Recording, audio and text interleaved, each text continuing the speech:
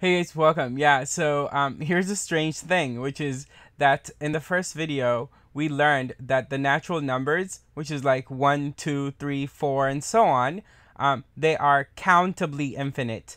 So their cardinality or size is aleph null, right?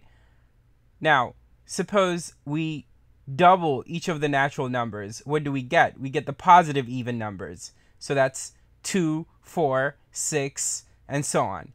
And the strange thing is that double the natural numbers is the same size as the natural numbers. That is, the positive even numbers are as numerous as the natural numbers. There are as many natural numbers as there are positive even numbers. But how? Because 2, 4, 6, and so on are more spread apart than 1, 2, 3, and so on. So how could there be the same amount of them? Well, here's the trick. I said in the first video that if we want to show that a given set is countably infinite, here, positive even numbers, to show that they are countably infinite, what I said in the first video is we just have to show that we can put them in one-to-one correspondence with the natural numbers. And so, remember, the natural numbers were these guys. And how would the positive even numbers start? They'd start with 2. And according to my claim here, what we're saying is that the cardinality of the positive even numbers is aleph null.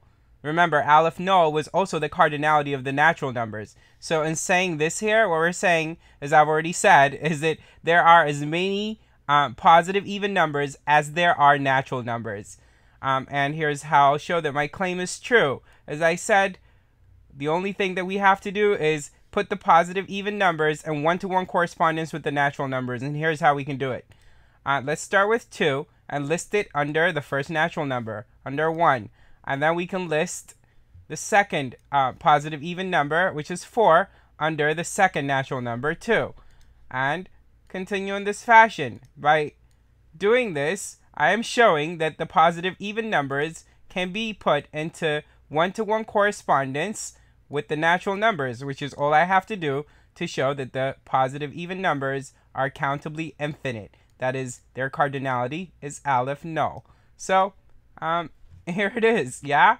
Let me know if this made sense. If it doesn't, then leave me some questions and comments and I'll explain some more. Alright, hope you enjoyed this and take care.